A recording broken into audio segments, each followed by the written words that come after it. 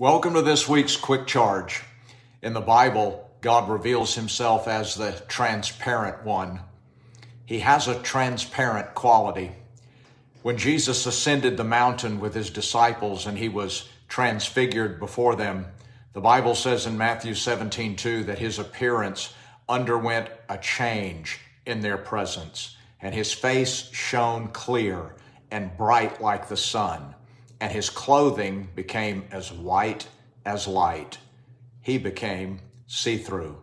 They saw what was really within him, which was pure and unadulterated light, and that light was truth.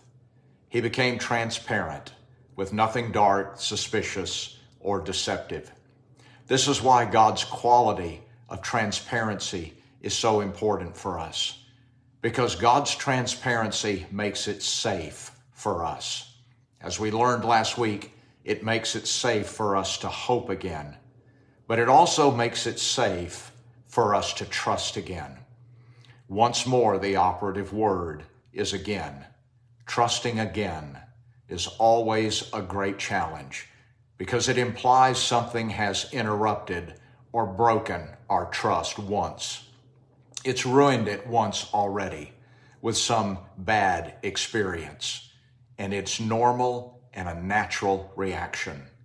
In Israel's day, in Judges chapter 20, they faced a foe that happened to be one of their own kin. And in verse number 18, the Bible says they inquired of God, should we go out against them? And God said, go. That day they lost 22,000 men. That was a bad experience. Then they returned, and in verse 23, they inquired a second time, saying to God, are you sure? Again, the Lord said, go. That day, they lost 18,000 more men, another bad experience. But surprisingly, in verse 25, they're worshiping. They're still worshiping. And as they come before the Lord, again, God says, go. Amazingly, they're still coming before God and seeking him and still worshiping, because many never return after a bad experience. They never come back to trust again after just one bad experience. Real trust in God is trusting him enough to trust his purposes, his ways, his means, his instruments, and his people. It can be tough for God to persuade us to trust again. But David was a master at trusting again, a second time.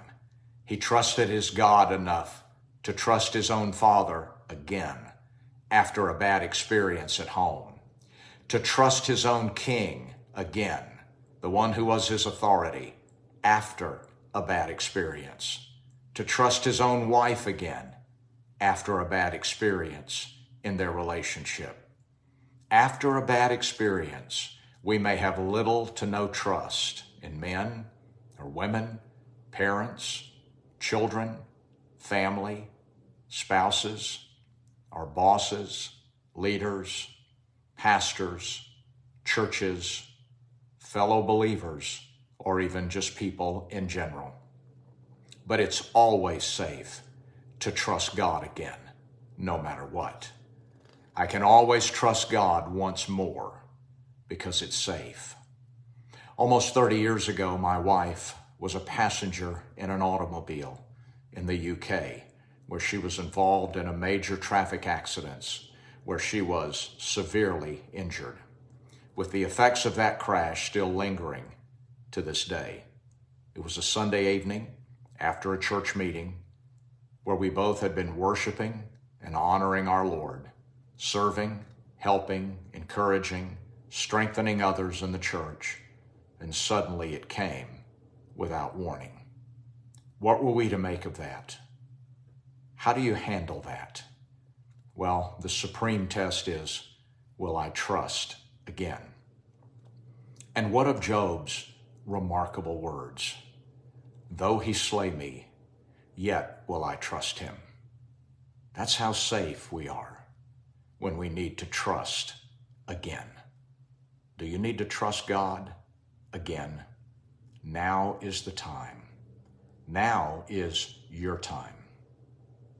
Join me next week for another quick charge. God bless.